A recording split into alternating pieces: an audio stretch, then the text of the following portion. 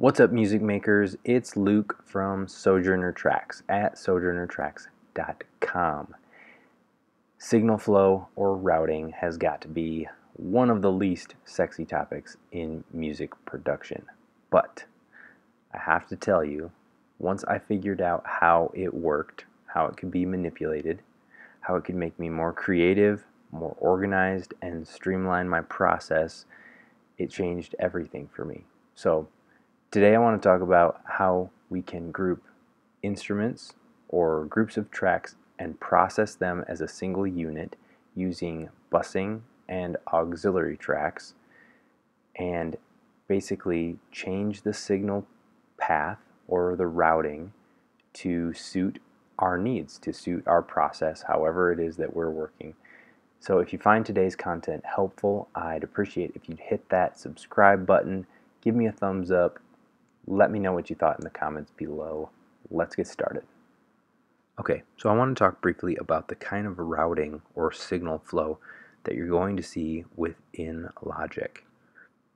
If you go to your mixer window and imagine that the input here is going to be your microphone, your guitar, your software instrument, whatever it may be, the signal is moving down through the plugins to the pan pot and to this volume control. From here, if it says on the output stereo out, that means it's going from the volume fader to this stereo output. Where this gets cool is that you don't have to send every track directly to the stereo output. We can take some detours along the way. For example, I have a pair of stereo guitars that sound like this. Left and right, panned hard. I don't want to work on these as individual tracks. I want to work on them as a single unit. So what I can do is click on the output and go to bus. Now a bus is not a destination, it is transportation. So think of it like an actual bus. If I select bus 1, you'll see a new track is created.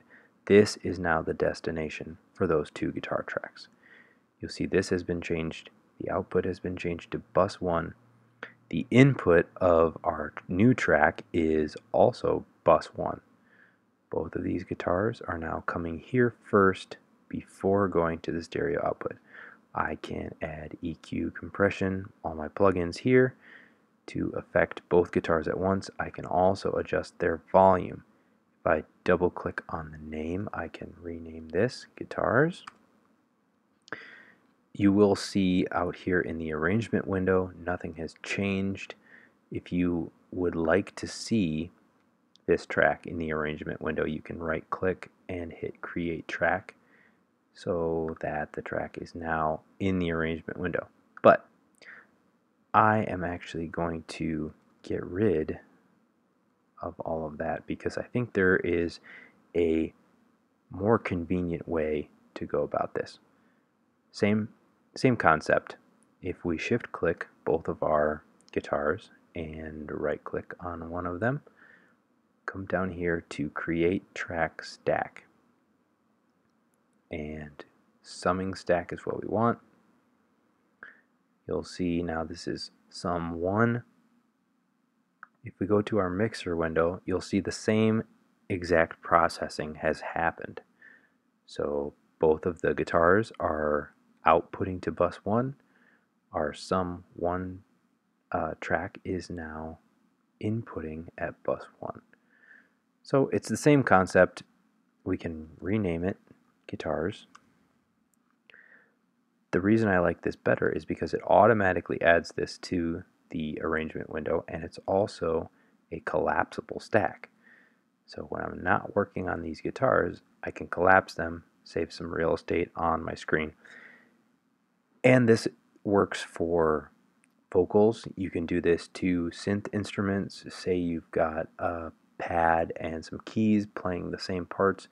Combine those into a single instrument, treat them as one instrument. You might be surprised at the kind of cohesion that you get out of making a single unit out of those instruments instead of treating them separately. But perhaps the most common use of this kind of routing is for a drum kit. And you can see down here I've got a pretty simple drum kit, but how do you keep all of these pieces as a single kit, treating the drum kit as a single instrument instead of a bunch of different pieces? And what you want to do is, if you shift click and select all of them and create a track stack, again we now have one track to represent our whole drum kit, which means we can compress the whole drum kit, we can EQ the whole drum kit, we can add reverb to the whole drum kit. It just makes a whole lot more sense than trying to fight individual instruments. What I like to do is actually a step further than this, because you can see there's kick in, kick out, 2 snare tracks. I don't want to treat these individually. I want to treat the kick as one single unit, unless there's some reason that I have to. But you can see if I try to create another track stack, you can't create track stacks within track stacks. So if we go back to our mixer window, this is where things get just a little bit more complicated. So the drum track stack is inputting on bus 2. You can see all of the drum pieces are outputting on bus 2. So we are going to take the kick track on another detour before it gets to our track stack. And how we're going to do that is just by taking the output to a separate bus that is not being used. You can see a new track has been created. We're going to call this kick. So now both of our kick pieces are going out to this channel. The problem is this is now going to the stereo out, so it's actually not a part of the drum kit anymore. So if you can imagine, our kick pieces are outputting to this track and then going to the stereo output and coming out here. What we need to do is change this from stereo output to our drums, which is bus 2. I know that gets a little bit confusing. You kind of have to think it through. Just take your time and you'll figure it out. But now both of these kick pieces are going to bus 3, which is coming in up here, and then coming down and going out at bus 2, which is the whole drum kit. So we can solo this and hear the drum kit.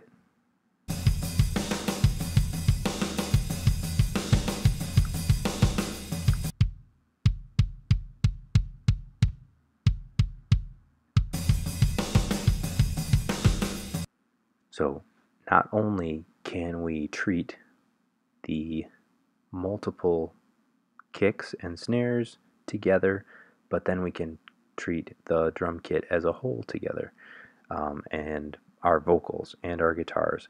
And if we use these within track stacks, we can collapse those to take up less space. It's better organized, it's more approachable, and it just gives us a lot more creative flexibility to do different things with our plugins. So there you have a brief intro into routing in Logic Pro. I really hope that you found it useful and that you're going to be able to apply it in your next production. If it's been useful to you, please let me know how you've used it in the comments below, or let me know things that you might do differently that you found work for you. Again, hit that subscribe button, hit the bell notification. I'm uploading every week, and I will see you in the next video.